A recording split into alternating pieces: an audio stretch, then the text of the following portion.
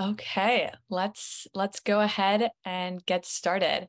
Well, thank you all so much for coming today. My name is Ellie. I'm on the product team at Cohere. I'm here today with Scott. Scott, would you like to briefly introduce yourself? Yep. Hey, folks. I'm Scott. I'm a product manager at Surge. Really excited to have you all here and to dive into more about fine-tuning language models. I'll pass it back to Ellie. Awesome. Yeah, during the call today, we'd appreciate if you could mute yourselves until the Q&A portion at the end of the workshop, and then feel free to unmute and ask questions. While Scott and I are walking through our respective products today, feel free to post questions in the chat throughout, and we'll answer those at the end as well. And at the end of the webinar today, you'll all receive an email with a link to the data set that we'll be using for this example. So with that, let's go ahead and get started. Yeah, so I'm really excited to speak with you all today about leveraging both Surge and Cohere to build a custom language model for your project or your product. So for those who maybe aren't as familiar with language models on the call today, these are tools that can ultimately help you unlock new product or feature capabilities, cut costs, and ultimately be more customer-centric, whether you're interested in better understanding the voice of your customer through a sentiment analysis tool, summarizing content, generating copywriting material. The possibilities are really endless and very exciting. And so Cohere offers baseline language models you can use without any additional training, but we do offer the ability to create a custom solution. So given a data set that reflects the type of behavior or the type of task you'd like to elicit from the model, we can build a custom language model to excel at that task and optimize performance before you go to production. But in order to build a custom language model, you need high quality data, which some developers might not have at the ready. So during the call today, Scott will walk through how to kick off a project in the Surge platform to get a high quality data set. And then I'll take the mic and walk through how to leverage that Surge data set to build a custom language model that you can then ultimately productionize. Anything you want to add, Scott, before we get started? No, let's jump in. All right, so let me share my screen here and get started. So for those of you who just joined, hey, good to see you. I'm Scott. I am a product manager at Surge AI.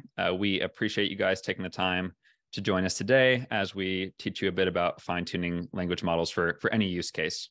Like Ellie mentioned, we encourage you to ask questions along the way, either in the chat or save them for the end, and we'll try to get to as many of them as we can at the end of this session. So I want to first kick this off by giving you a bit of context on Surge AI and what we do. Then I'm going to briefly explain why having high quality data is so important when it comes to training models. And then finally, we're going to dive into the fine-tuning process with a hands-on demonstration of building a custom training data set on the Surge platform. And then I'll pass it back to Ellie, and she'll show you how to actually use that data set to fine-tune a model on the Cohere platform. So for a little bit of context, for those of you who aren't as familiar with Surge AI, we are a data labeling platform and human workforce that builds custom high-quality data sets for folks like you so that you can ship better models faster. So we provide the training data, and then you can go train great models.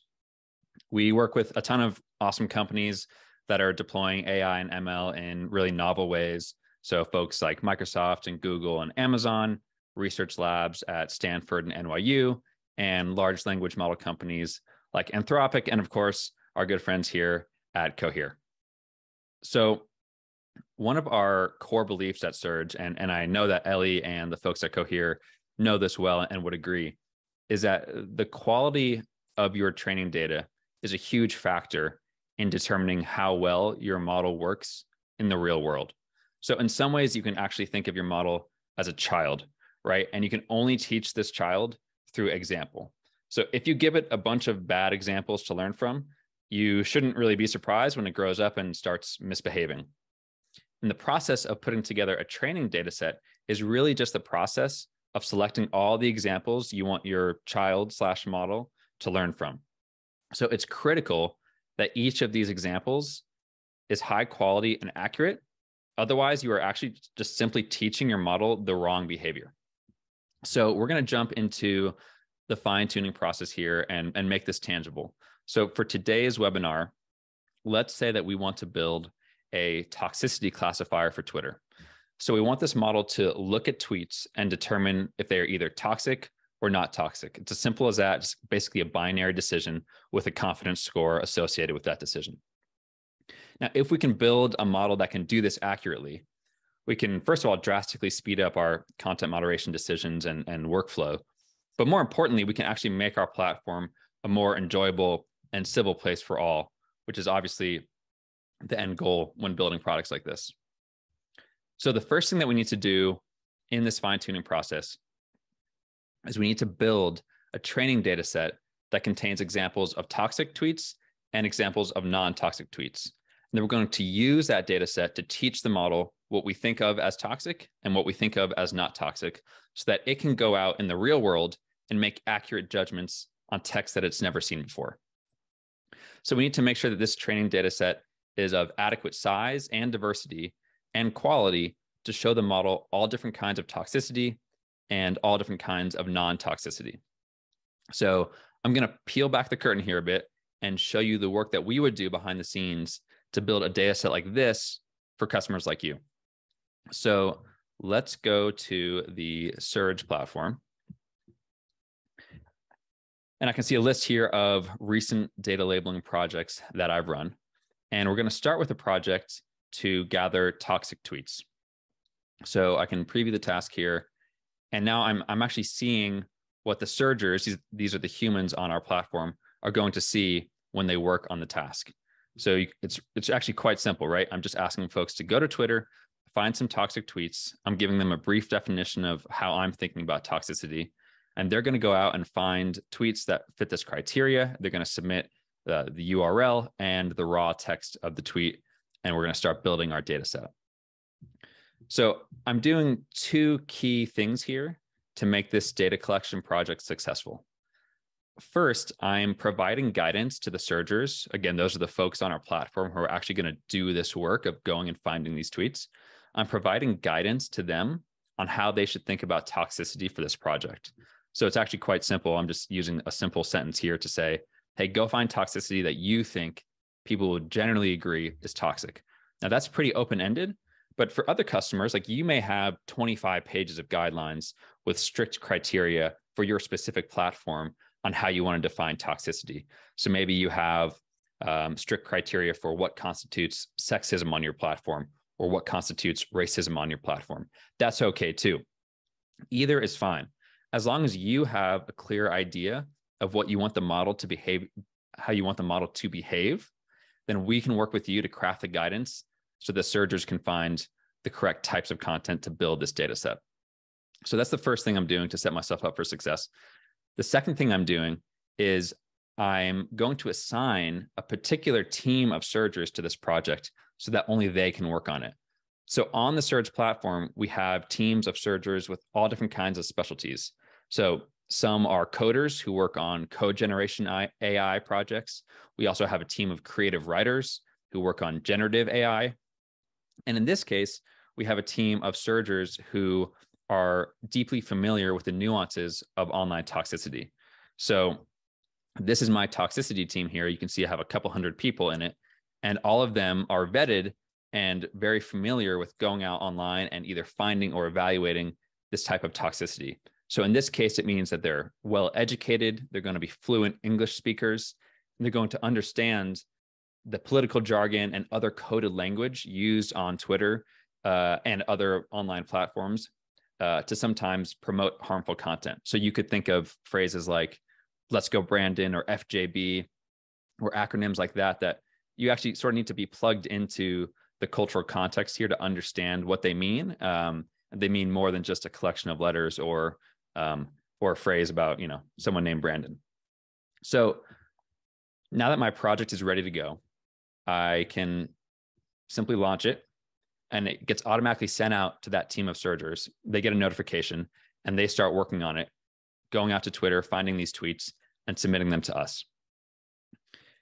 And at the same time, I'm also going to create a project to gather non-toxic tweets, right? Because I need both classes of data here. So I have a project for toxic tweets. I'm going to do another project for non-toxic tweets. It looks very similar. And I'll show you in a minute that I'm actually going to collect 3 different types of non-toxic tweets to make my model perform even better. But I'll show you with examples a bit later. But I can go ahead and launch this project too. And when I do, I have both projects running, and I just need to wait a little bit of time for the data to come back. It's going to get run through some automated quality controls we have on our end to make sure the quality is very high. And just a few moments later, voila, I have a finished data set of 1,000 tweets that we can dive into and check out the results. So let's do that. By the way, this is the data set that we are going to send out to all of you after this webinar. So you'll have access to it. You can download it, do whatever you want with it, add to it, modify it as you wish. I'll show a few examples here, but you'll get a link after the webinar to this data set, and you can do as you please with it. So you can see here that I have 1,000 tweets. This is all the raw data in a table format. I can scroll through and make sure it all looks good. I can also see the breakdown up at the top that I've gathered. 50% of my data set is toxic tweets, and then the remaining 50% is covered by these 3 categories of non-toxicity. And as I mentioned before, I didn't just gather generic non-toxic tweets. So I actually specifically gathered non-toxic tweets that use profanity and non-toxic tweets that use reclaimed slurs. Now, this is a crucial step to ensure that our model doesn't start thinking that any instance of profanity or any instance of a slur means that a tweet or the text is toxic.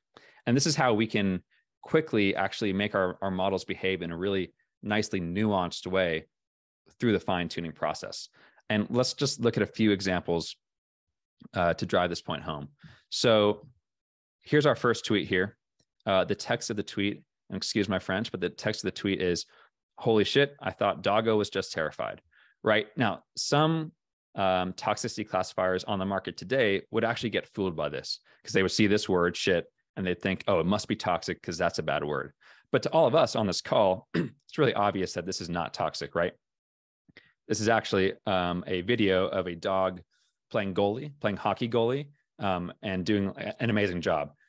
So I highly recommend that you watch this after. But we can all agree that this is not a toxic text that we would want off our platform. So similarly, we have our second tweet here. It says, "Update, I'm still that bitch," right? So obviously the word bitch can be used as a slur. In this case, obviously it's not being used as a slur. It's actually being used as a statement of confidence and positivity. And we want to make sure that this, again, is not flagged as toxicity.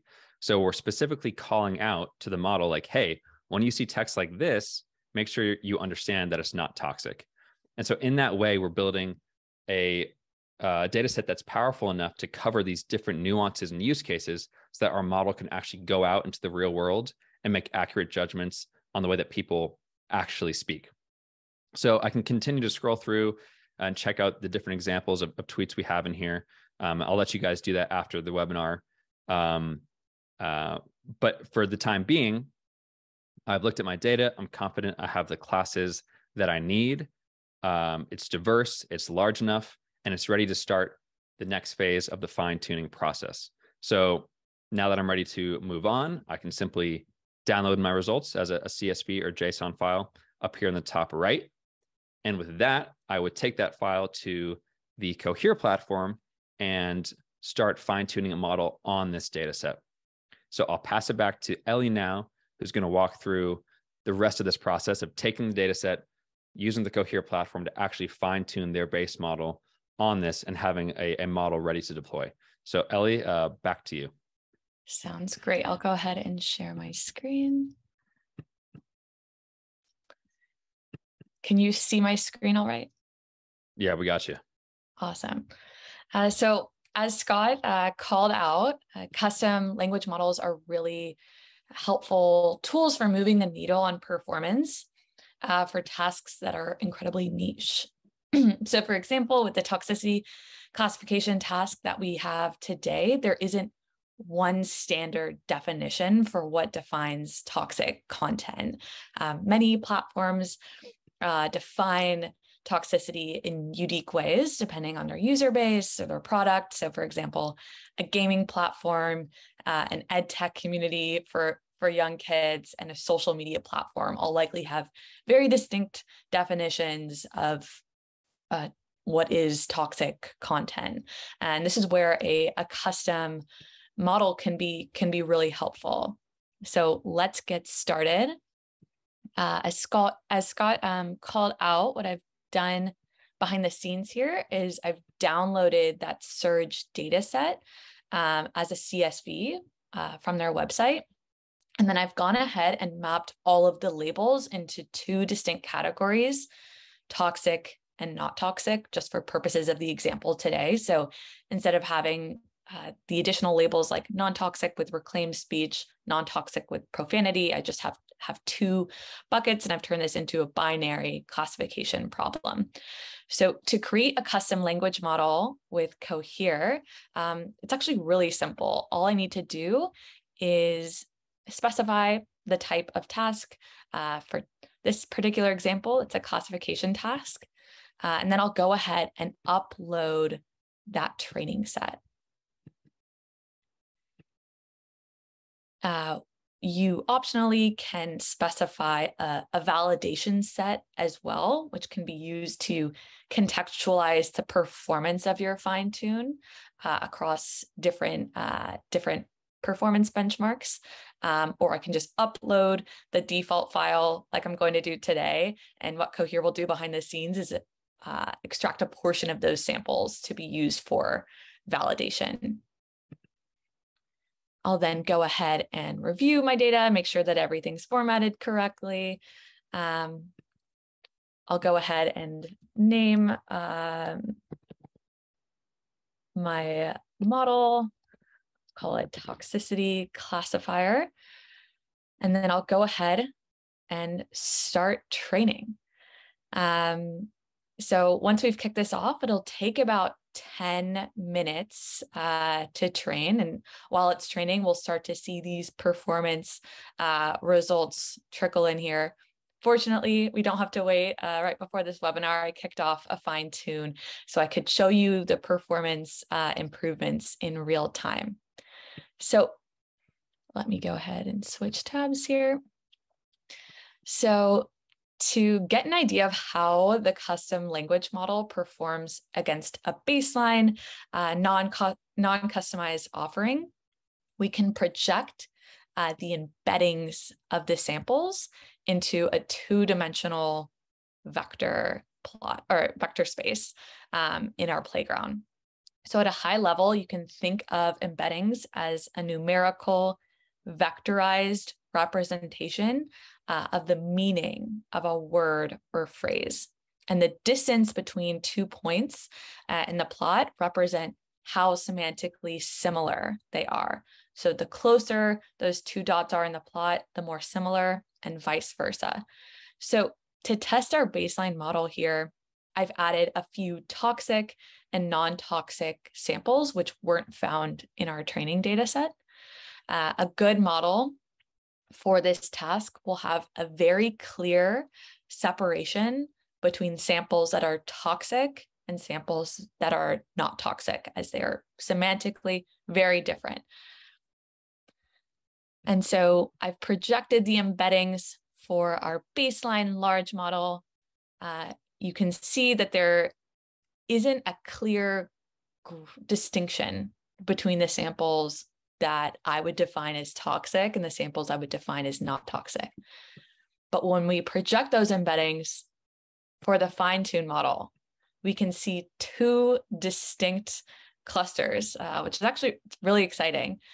So we can see that non-toxic samples are found in this grouping, and toxic samples are found in the grouping to the right of the screen. So similar data points are now pushed even closer together and further apart from the rest, which indicates that this model has adapted really well to the additional data that it received during training, and is more likely to perform even better for this particular classification task. Now we can actually go ahead and test the model in real time in the playground with some examples. So here I've added a few samples of text that contain profanity, but don't align with my working definition of what toxic content looks like. So these are all non-toxic samples that contain some profanity. We can go ahead and specify that fine-tuned model here in the playground and classify the samples. And we see that all of these samples have the correct label of not toxic with an accompanying confidence score. So all of these classifications are correct. From here, as a developer, what I would likely do is evaluate this model with a few more examples, make sure I'm really happy with the result. And then I can consider productionizing this classifier. Let's say building a system that automatically classifies a random sample of user content. And then when a sample is deemed toxic, I could then trigger a job to remove that sample from the platform.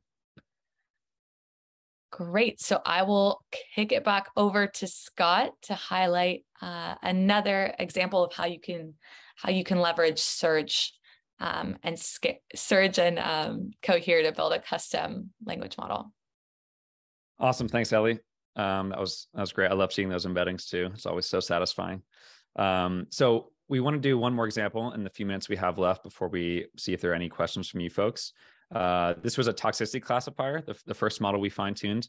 Now we want to fine-tune a generative AI model. So in this case, we're going to use sort of one of the canonical examples here, where what our model is going to take as an input is a essay or a subject or a keyword for an essay, and then a tone of voice. And then it's going to output a paragraph or a couple paragraphs of text based on the combination of that tone of voice that we specified and the keywords. So we're going to do this sort of in an expedited fashion. But we built another data set here. We built another data set here of 300 examples of snippets of text associated with a keyword. So in this case, I have a paragraph on why you should eat breakfast before school, and I'm asking for a persuasive tone, and then I'm having a searcher either write or go out and find paragraphs that meet that criteria. And I'm going to do 100 of these for each tone. So persuasive, friendly, and professional are my 3 tones.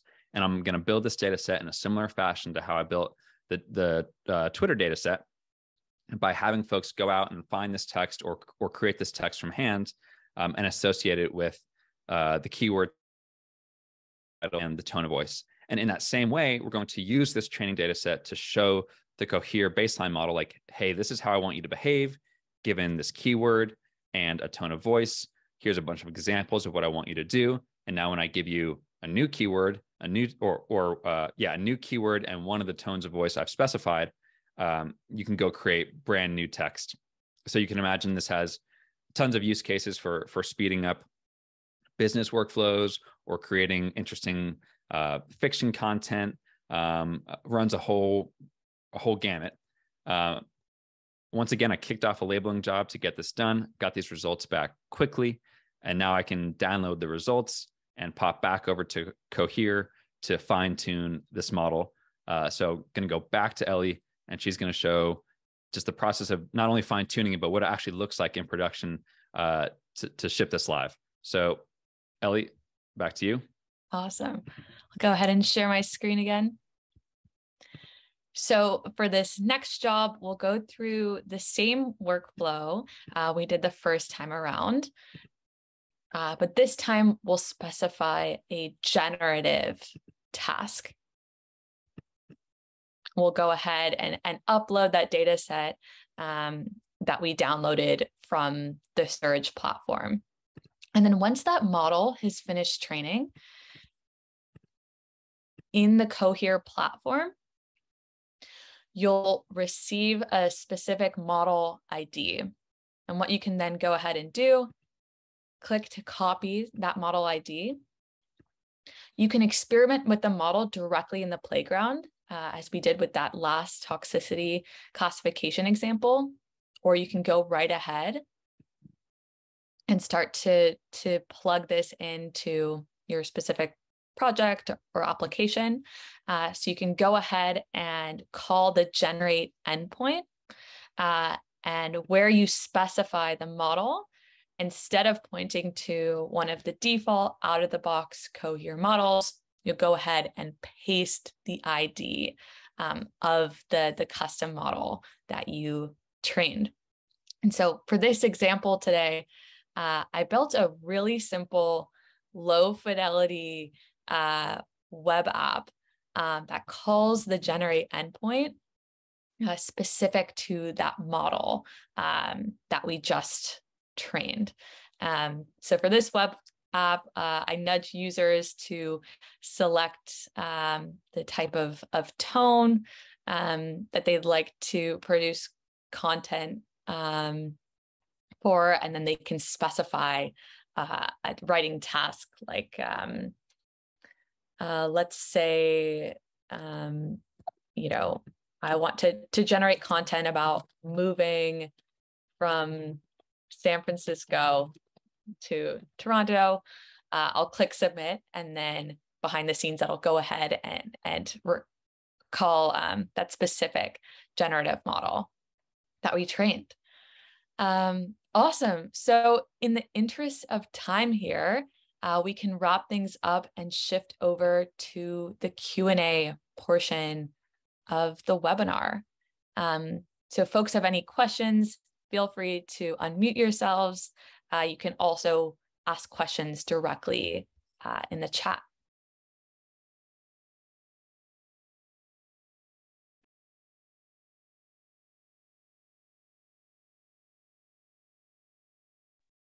I'll ask a question in the meantime to kick us off here.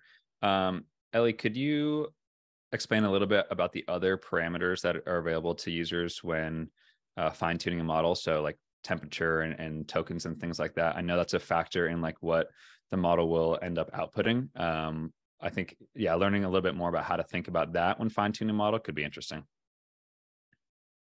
Yeah, definitely. Happy to speak to that. So I will say that, once you have this custom model, what's equally as important is making sure that you have the right prompt and the right sampling parameters to make sure that you're getting a high quality classification or generation consistently. So when it comes to those hyperparameters for a generative task like writing ad copy or paraphrasing text, writing a summary, I always nudge users to ensure that they explore a bit with the temperature setting. You can think of temperature as the degree of randomness or degree of creativity of the model. So when you have an extraction task, you might want to lower that degree of creativity or randomness. But when you're looking to generate a blog post, you'll want to increase that temperature quite a bit. So once you have your fine-tune deployed, I would recommend that folks check out the playground environment in Cohere. It makes it really easy to experiment with these different settings, adjust your prompt, and see what will work best with the custom model that you've created. Awesome, sweet. And I see we have a couple questions here. So let me take this first one and a half questions, and then I'll pass it back to you, Ellie. So first, someone's asking how you can become a data labeler for Surge. You can reach out to us. Our email is on the data set you'll get after this webinar. Definitely appreciate the interest. One of the key things that we do on our platform is make sure that all the folks working on it and labeling data for us are super high quality, well educated, very fluent in the languages they're working in. So always appreciate and flattered by the interest, and feel free to reach out to us. For the next question here, it's how much training data should you have for a fine tune? So that's a good question, and I think it depends a little bit on what you're trying to accomplish. I do think that we've seen with Cohere models that you actually don't need a ton of data to get started with a fine tune. So sometimes even 10 to 100 examples can be a really great starting place. If you want something more robust, that's why we were in the 1,000 range. It allows you to get more diversity. So if you think about toxicity on Twitter, for example, one of the things that you want to make sure you have coverage over is all different forms of toxicity on Twitter. So again, there could be stuff that's sexist, there could be stuff that's racist. There's tons of categories of awful content online. And you want to make sure not only you have coverage across all those categories, but within the categories, you sort of have coverage of the subcategories. That can be hard to do sometimes with just 10 or 100 examples. So as you increase the size of your training data set, your model will just become better and better around the edge cases and nuances, which can really have an outsized impact on your users, right? Any user that gets flagged for saying something that the system thinks is toxic, but they clearly think is not a good user experience. So it is good to go 1,000 and higher for a fine tune as well, just to get as much accuracy and coverage as possible. But also not a barrier to entry. You can get started with just a bit of data and see where that gets you. I will pass it to Ellie in terms of this next question on prompting versus fine tuning and how you think about the gains from each of those. Yeah, so one of the benefits that people often don't think of when it comes to fine tuning versus having a very robust prompt with a baseline model is actually speed ups. So because the fine tuned model is already conditioned to generate content that or produce a classification that aligns with your quality expectations, you'll generally see that you don't need as lengthy of a prompt in terms of descriptions and potentially a few examples. And so because of this, your fine-tuned model will likely require a more brief prompt, which will empower you to get a quicker response from the endpoint, which can be really helpful if you're, say, building a conversational AI tool and you need a response in real time. Ellie, do you also want to take this question of which base model you used for the toxicity classifier? Yes, so I used our medium model. So today on the Cohere platform, our medium embedding model powers our classification, representation, fine tunes, and then our medium generation model powers those generative fine tunes. And in the future, you'll see that the platform will start to support fine tuning of our larger models. Awesome. And I see that Nick has raised their hand. Nick, do you want to unmute and ask a question here? Yeah, hi. Can you hear me? Yeah, I've got you. Hey, how's it going?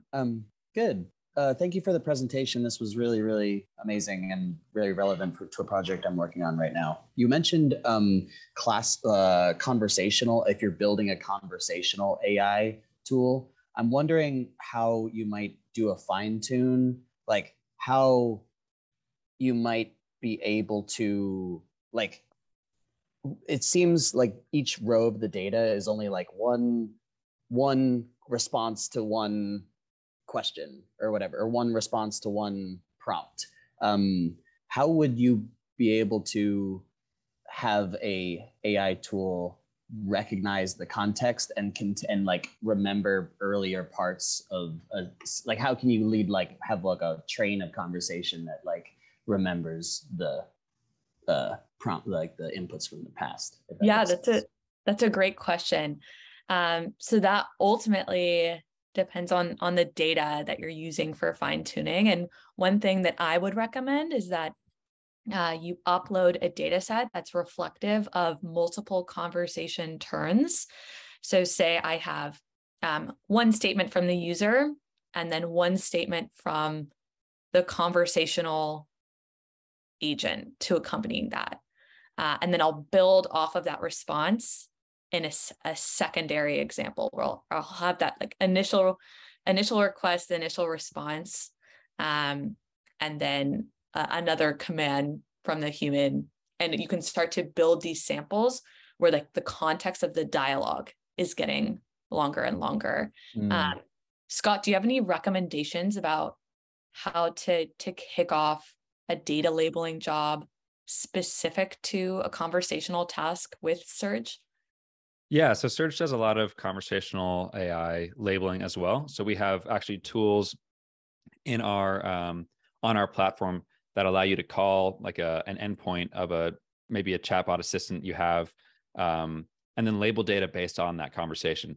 So you could have Surgers on our platform have a conversation with your beta bot or whatever state it's in, and then label things like, did the bot say something toxic, or did it say something helpful to me? Did it lie to me?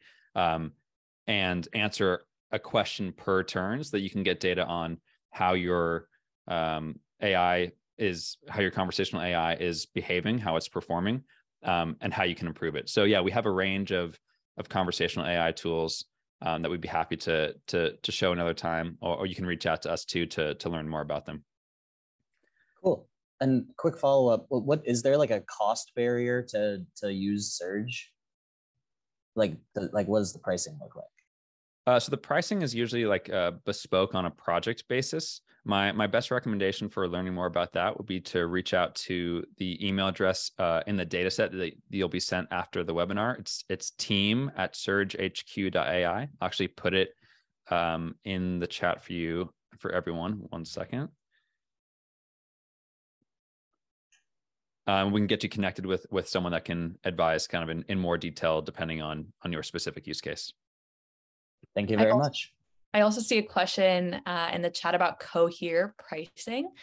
So creating a fine-tuned custom model is entirely free.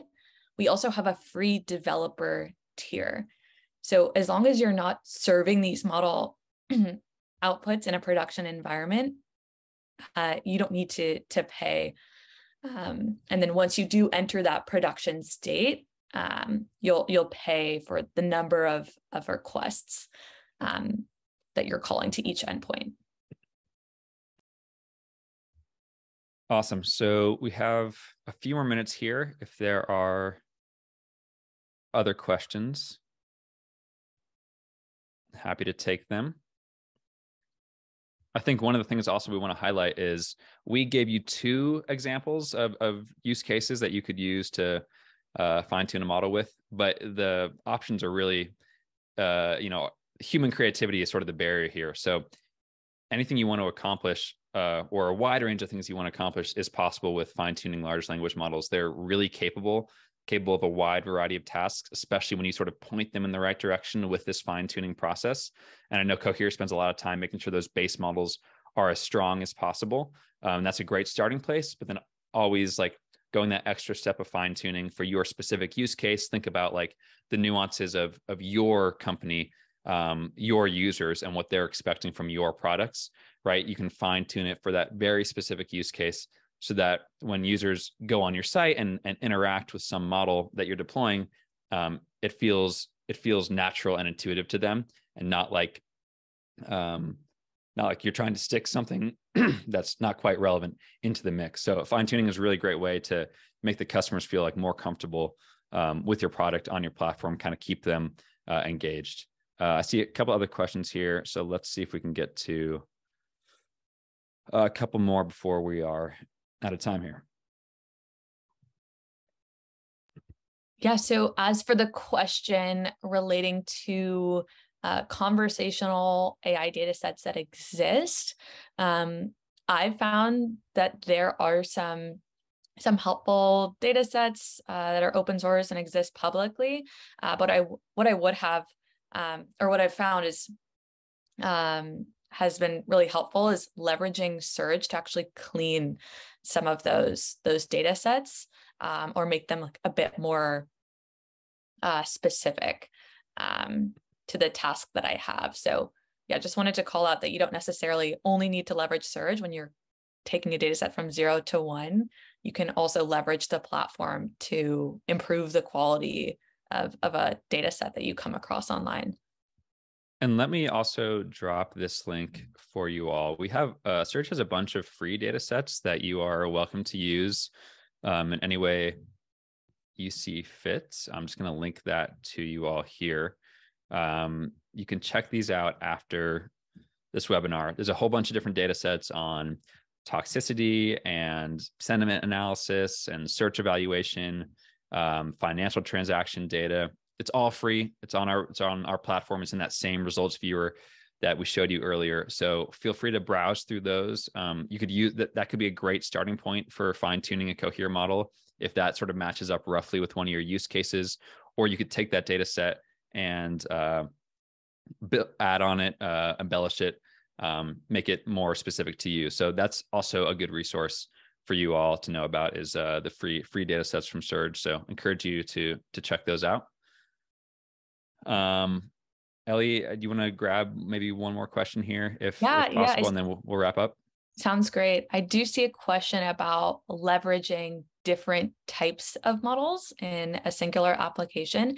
This is definitely something that you can do.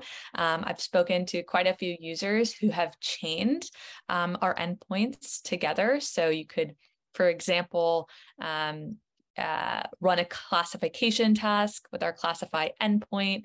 If that classification meets X criteria, is X label, then you could trigger a call to our generate endpoint to accomplish some other type of task. So that's definitely something that the Cohere API supports.